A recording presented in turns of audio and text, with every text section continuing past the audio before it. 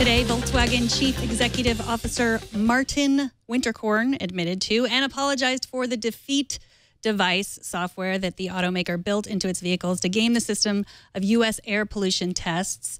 Late last week, we learned that the company had intentionally rigged over 500,000 cars to pass smog tests. Joining us to talk about this story is Tim Stevens, editor-at-large at CNET. Welcome, Tim. Thank you. So was this a hack or was it software that was built into the car? It's software built into the car. So for these sorts of emissions tests that the government runs, basically there's a very set test protocol. You know, each car has to be tested in the same way to make sure that they're all tested accurately. And so there's a set regimen, which is basically to drive at a given speed, accelerate by a given amount. And it makes it pretty easy for the car to detect what's going on.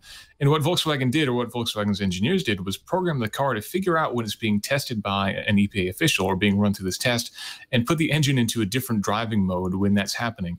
Then as soon as you stop doing that, the engine can go back into a different mode. So the idea is to make the car pretend basically that it's more efficient than it actually is.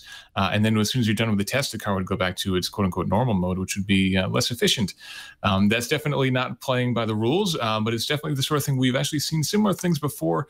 Ford has actually gamed the EPA's fuel efficiency test to do a similar sort of thing in the past. But since we're talking emissions here, this is a little bit more serious. And given the number of cars on the road that use this, it's definitely a very, very disconcerting thing. So how long has this been going on with Volkswagen?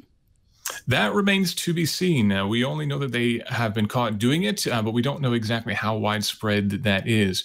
And in fact, we're just hearing, just as we're going live, actually, the Detroit News has confirmed that the U.S. government is not only looking into this one particular diesel engine that was mentioned earlier, but also into a diesel engine that's used also by Porsche and by Audi. So this could actually extend well beyond Volkswagen itself into larger basically the larger Volkswagen group, which includes quite a few other cars.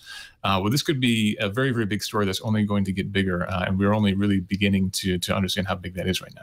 So how did this scam come to light? Was it a whistleblower? How did we find this out?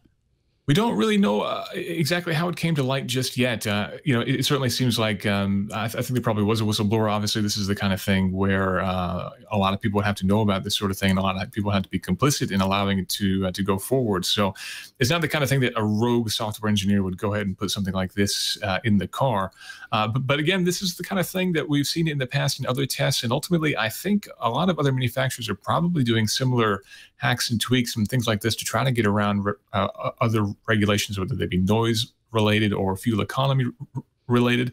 And exactly how many of these are going to come to light, that remains to be seen. But I think there are probably some very stern conversations going on. A lot of other manufacturers right now asking exactly what's going on and how can they very quickly and quietly fix them before they get in trouble like Volkswagen's getting in trouble right now.